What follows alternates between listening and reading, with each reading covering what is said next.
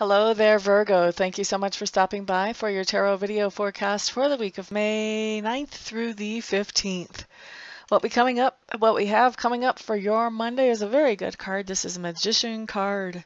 This just tells me that on Monday you're doing really well at taking the resources that you have at hand and creating the things that you want with those. Very good card to have come up. Now, on Tuesday, what we have showing up is the Ace of Swords. I do feel like this is you passing along good information to other people in your sphere of influence. The other thing that this card can be coming up as, and I do feel like it's going to manifest different ways for different ones of you, is that this can be feeling stuck about something, like you need a new idea to make something move forward, and feeling like, oh, I just don't know how to move forward with this, feeling kind of stuck. Now, the next card that we have coming up for you comes up on Wednesday as the Three of Swords, but it's in reverse, which is good. This just means healing from some kind of heartache. So to me, this is either having a conversation with somebody who did something that gave you some heartache, or this could be you actually doing some emotional or some psychological growth and letting that go, offering forgiveness or giving forgiveness, whether that person asked for it or not. All kinds of different ways to bring in healing for heartache, but I do see some healing for heartache coming up on Wednesday.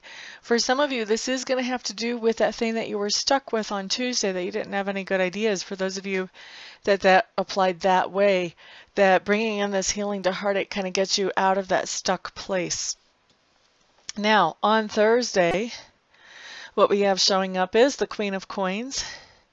And the Queen of Coins is somebody that you're going to be interacting with, Virgos, on Thursday. And this is somebody who really wants to help you. And she wants to help you in a very tangible way. She may just want to take you out to dinner or buy you maybe a cake. I don't know. I don't know why. Buy you a cake just popped up. I guess that applies to somebody. But she's also the type of person that wants to help somebody move forward in their life. So she may want to do something that brings you some kind of comfort, or she may want to do something that helps you move forward. She may want to help you buy your first rental property. She may want to help you with books for school. She may want to help you with buying something for the kids. So all kinds of different ways that she can show up, but she's very helpful and she's very nurturing. So when you have the interaction with her, she is not somebody that is just talk.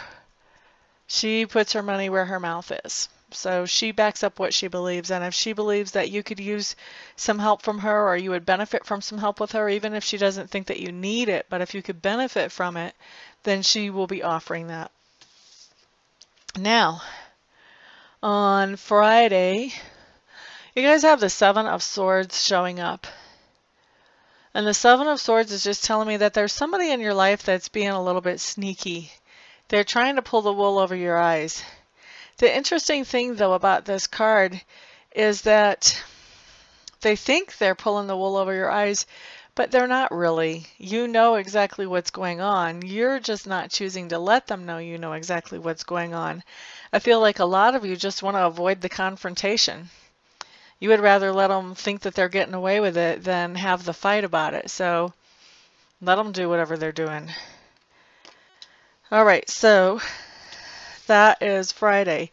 Saturday, what we have coming up is the Knight of Cups showing up in reverse. Knight of Cups in reverse just means that you are feeling pessimistic about either a specific romantic relationship in your life or about romance in general.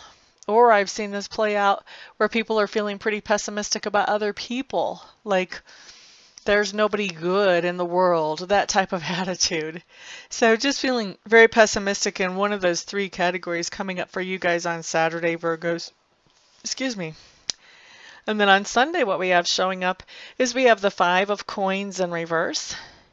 The Five of Coins in reverse just means that there's something going on Sunday that loosens up your budget and gives you some breathing space in the budget. So this can be getting something paid off that you've been making payments on for a while.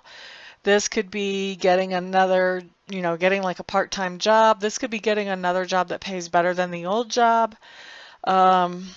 This can be getting a bonus, all kinds of ways that this can manifest. But the bottom line here is just that the budget is loosened up by whatever happens with this. Okay, so that is your week, Virgos. Thank you so much for stopping by, for hanging out, for liking, sharing, subscribing, and commenting. I do appreciate all of your support. Everyone have an absolutely fantastic week, and I will see you guys back here the next time. Peace out.